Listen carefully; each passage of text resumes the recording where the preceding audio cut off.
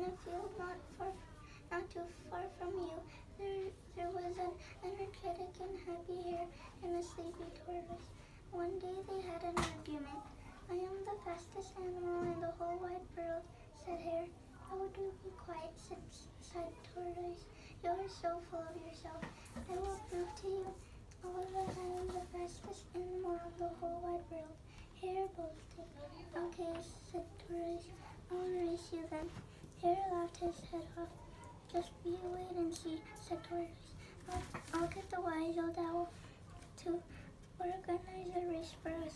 The wise owl arranged the race for the next day. "On your marks, get set, go," called the owl, and the race was off. Slowly, Tortoise set off. Quickly, Hare raced off, and soon he was out of sight. In fact, he was so far ahead that when he looked back, Tortoise was nowhere to be seen. "Gosh," Hare thought, "I've more or less won already. I think I'll just have a little nap under this tree. It's such a hot day." Hare was soon fast asleep. Meanwhile, Tortoise strolled along slowly, enjoying the sun on his shell and taking the odd nibble of grass from time to time. On and on he walked. He walked past the oak tree.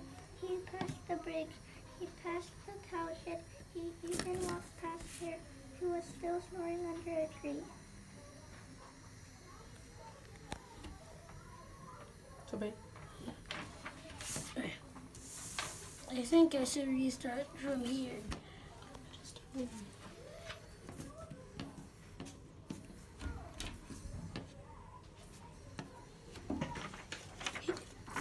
He walked until he came to the finish line where Owl and all the other animals in the field were gathered. All the animals gathered around Tortoise, cheering and shouting, well done, you're the winner."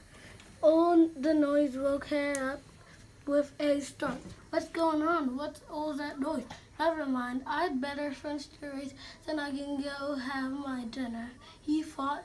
Hare raced off to the finish line, but when he got there, to his horror, he saw Tortoise with a gold medal around his neck.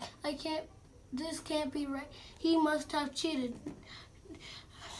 "Everyone knows I'm faster than him." "Tortoise didn't cheat," said Owl. "He won fair and square, slowly and surely, never giving up." Tortoise passed the finish line first. "Sorry, Hare, but you lost this race. Let that be a lesson to you. Slow and steady wins the race." Hare looked very unhappy. Tortoise and Tortoise felt sorry for him. They tried to cheer him up. "Cheer up, Hare. It was only a race." Tortoise said, "I'm sure you'll win the next one. I'd rather we will still be friends than win every race under the sun." And from that day on, they became best of friends, and Hare never brayed again. The end.